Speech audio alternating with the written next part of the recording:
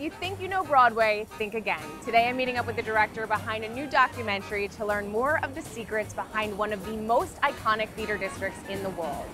The whole concept of Broadway, it has this very romantic, very heroic, very legendary kind of feel to it. It's almost incomprehensible, the amount of talent that is on display in that one moment on Broadway. Oren, I am so excited to be talking to you. The film is beautiful. For those who haven't seen it yet, tell me a little bit about it. It's the story of how Broadway almost went out of business 50 years ago. And then what we follow in the film is the steps that it took to come back. How does it feel to be releasing this documentary during this resurgence of Broadway? Well, I mean, the story of New York and the story that we tell in the film about Broadway is that it's always reinventing itself. It's like, when you think it's down and out for the count, it manages to come back. I am a big Broadway fan, and there was so much that I didn't know that I learned watching this. So if you don't mind, can you take me on a little tour and show me some things that you learned while making this? Well, I'd love to, and this is the perfect place to start. So the fact that Broadway is even here is kind of a crazy coincidence of real estate.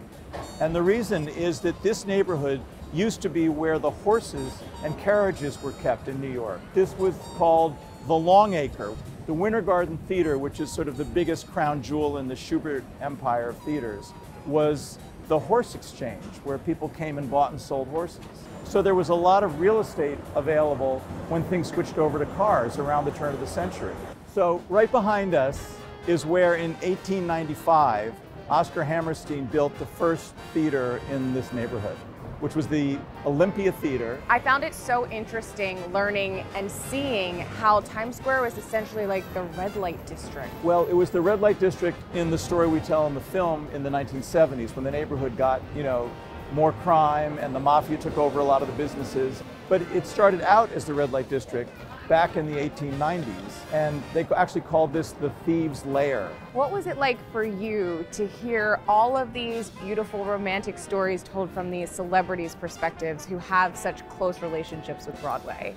Well, the actors that we interviewed brought something entirely different to this story, because they kind of carry with them the tradition of what Broadway is. And then also just, they're really good storytellers. So Oren, what is the most surprising thing you learned during filming? Part of the big success and the thing that's enabled Broadway to come back and be as popular as it is that it's found ways to more and more reflect what America's really like. It looks for the stories that are what matters right now, and it's also become more and more diverse. The groups that have not been shown on Broadway, they find ways to make it more and more representative.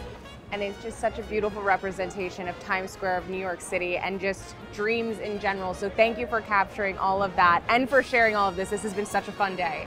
Thanks for letting me take you down this, nerdy road of Broadway history. I love it. Anytime.